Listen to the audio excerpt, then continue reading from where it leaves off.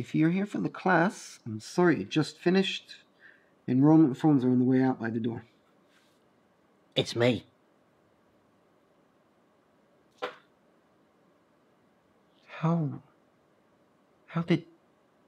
What are you doing here?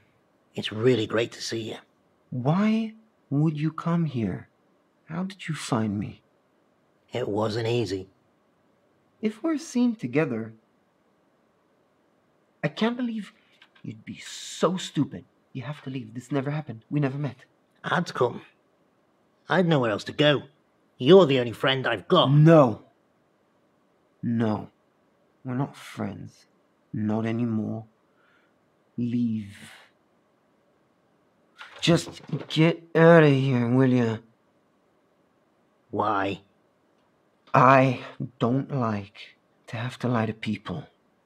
To friends. Everything about us is a lie. I've built an entire life for myself here. I'm not gonna let you take it away from me, okay? I'm not asking to move in with you. If we can just meet up. That's not gonna happen. I need someone to talk to. Talk to your probation officer. Why are you being like this? Please, Joe. How many times?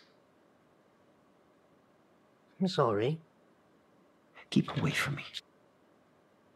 You can't hide away forever. You know that, don't you? We used to be mates. That was a long time ago. I'll be seeing you.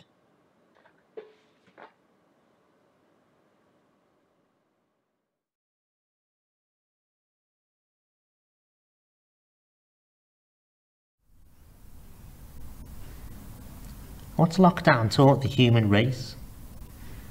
Will we be judged with pride or disgrace? There's been toxic tweets, Facebook mockery, cutting memes and daft TikTokery. We had social shaming each Thursday Eve, failure to clap the new moral disease, causing icy stares, curtains twitching, garden fence gossip and neighbours snitching. All vulnerable folk in self-isolation, all pastor and bog roll sold out through the nation. Yet, this does not tell the whole of the story of kindness and humanity in all its glory. Community spirit is thriving once more. Smiles and shopping brought to your door. Streets of good neighbours do exercise classes, while artists online sing free for the masses. Key workers and others, they've all pulled together, creating a feeling that just might last forever. There's no them and us. The world's got it wrong.